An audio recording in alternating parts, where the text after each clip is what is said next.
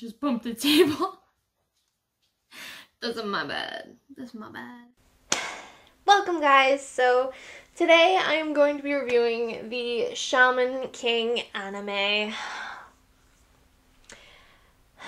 And no, I have not seen the original, for anyone who's going to ask. So this is literally just judging this anime for what it's got. No previous expectations and no previous knowledge, just judging it for what I saw, okay? Just fair warning. And also, no spoilers for anyone who didn't catch the title. So, this one is really not bad for Netflix, okay? I feel like they took home a little bit of a win-ish for this one with me, at least, because it's like, it's not bad.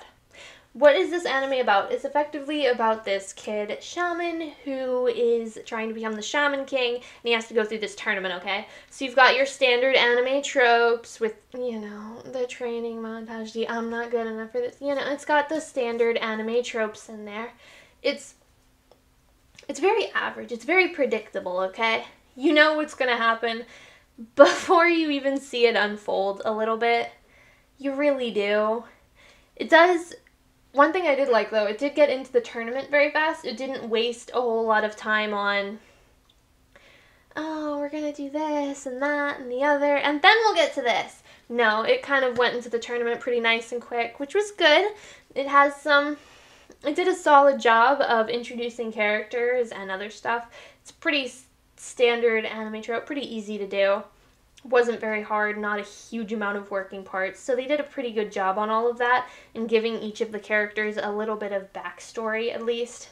The one thing that bothered me is that with the animation, there are some really odd proportions done. There are hands that are giant when they're right on top of the person's own head. There are some moments of animation that are, how long have you been doing this? Can I see your resume? No. Like, did you not notice that was completely botched? But especially when it comes to, then there was one character where I didn't like the way that they were drawn. It was just weird to me the entire time, and it's this really short guy. Yeah, no, he's weird. I don't like the way they proportioned him next to everyone else. Also, they kind of made people's heads bigger than they ought to be, which is a little bit awkward, but I was just like, at least they did it for everyone. At least for the main characters, at least they did it for all of them, and it wasn't just one person with a weirdly proportioned head. So I kind of just took it as, this is the style we're going with, but there are some unforgivable things that you might catch in the animation itself. The fights are alright, everything's just kind of alright. It's a very average, predictable anime, which hilariously doesn't leave me with all that much to talk about, so I'm actually kind of already done. It's pretty average, it's pretty basic. If you're looking for a nice tournament-style anime, it's a solid one. It's average. It's there. You'll probably enjoy parts of it and probably be weirded out by some of the animation. I hope it's not just me, but yeah, there you go.